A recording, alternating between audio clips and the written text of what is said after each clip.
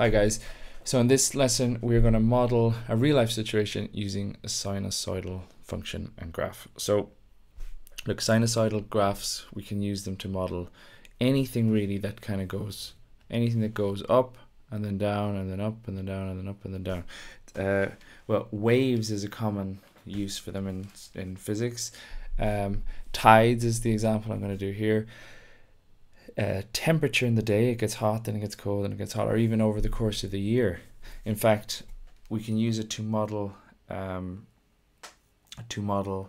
amount of ice in the poles and see that it's actually deteriorating over time. But what we're going to look at here is tides. So in this example, at low tide, the depth of water is 2 meters. At high tide, 6 hours later, the depth is 6.8 meters. Find a trigonometric function that models the depth of water d in the harbor t hours after low tide. Okay, let's try and break that down. What we want is, we want to try and make a graph. So we're going to make a graph, and the x-axis is going to be time in hours, and the y-axis is going to be the depth of the water. Now he says at low tide the depth of water in a harbor is 2 meters. Okay, I'm going to draw that 2 meter line here. So let's say this is 2 meters. It's 2 meters, or let's just call it 2. We'll assume it's in meters. Okay, so that's 2. At high tide, 6 hours later, the depth is 6.8 meters. So let's go to 6.8. That's 2, 4, 6, 6.8. Now, obviously, this doesn't have to be accurate. It doesn't have to be perfectly accurate, because the function that I get will be perfectly accurate.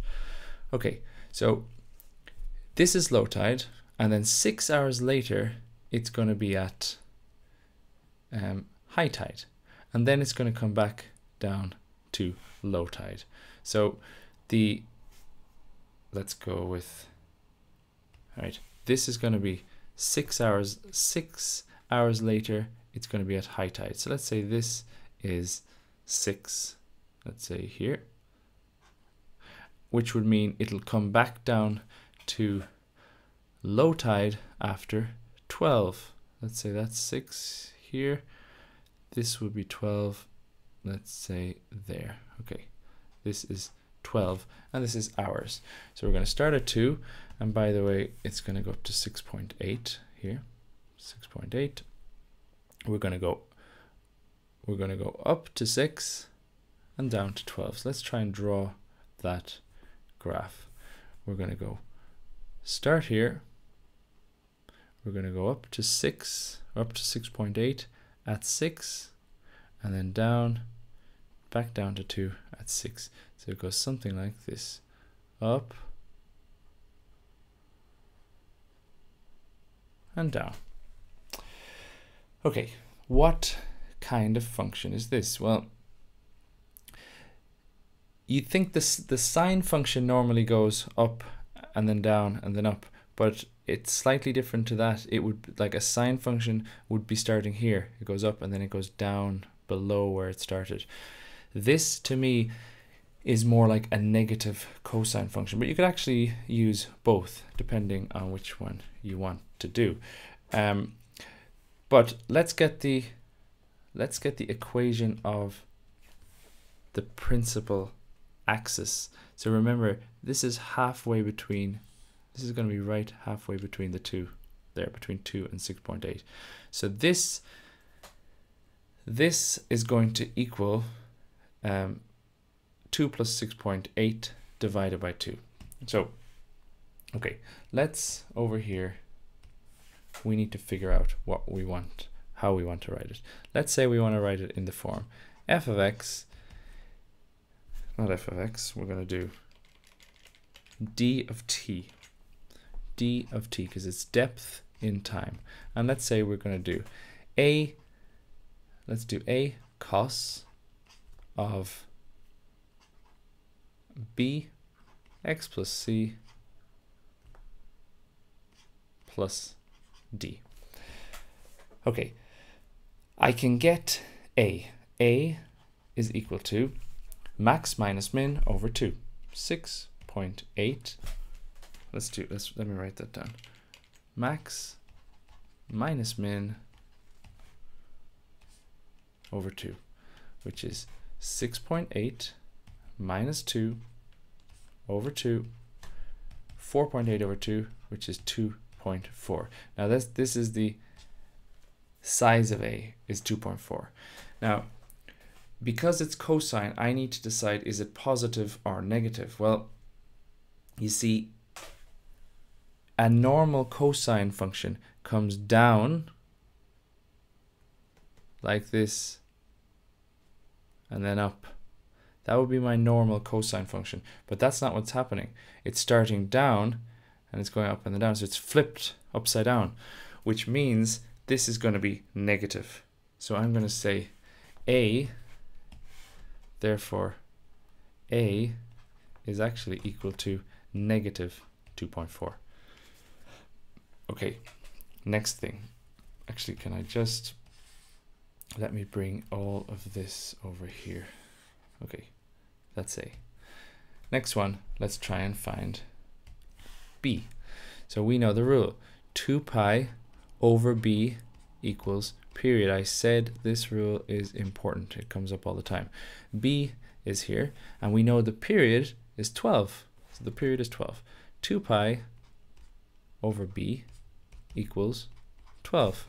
Rearrange, B equals 2 pi over 12, which is pi over 6.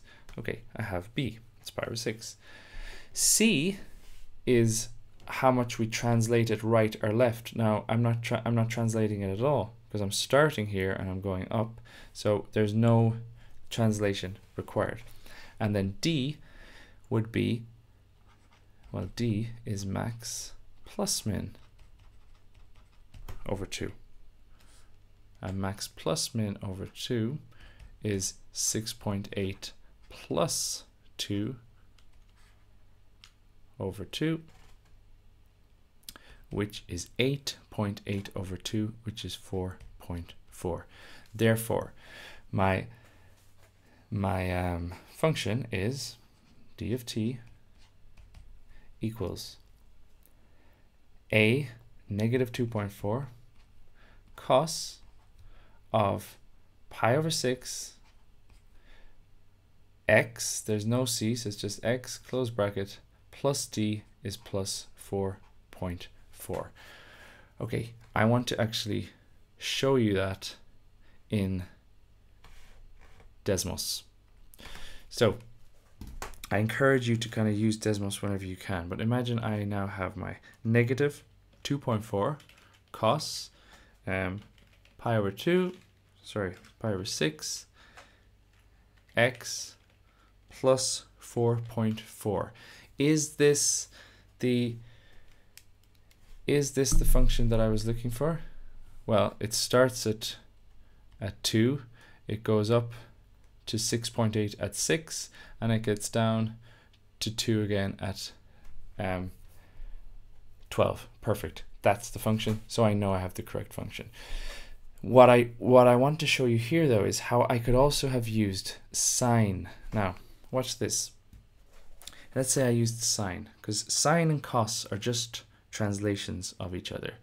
Watch this. If I do 2.4 sine pi over 6, because I still have the same period, and then I do x, and I do plus 4.4.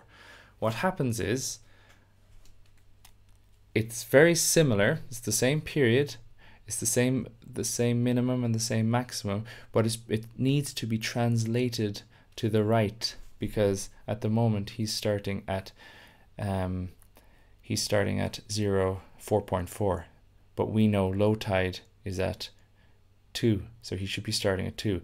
But if I move this whole thing to the right 3, because look, this minimum's at 3 and this maximum's at 3. So if I move this blue function to the right 3 units, it'll give me the exact same function. And the way I do it, this is why I'm talking about that letter C, is if I do x plus 3, like this, sorry, not x plus 3, x minus 3, because I need to move it to the right 3. So if I do x minus 3, look, I get the exact same thing.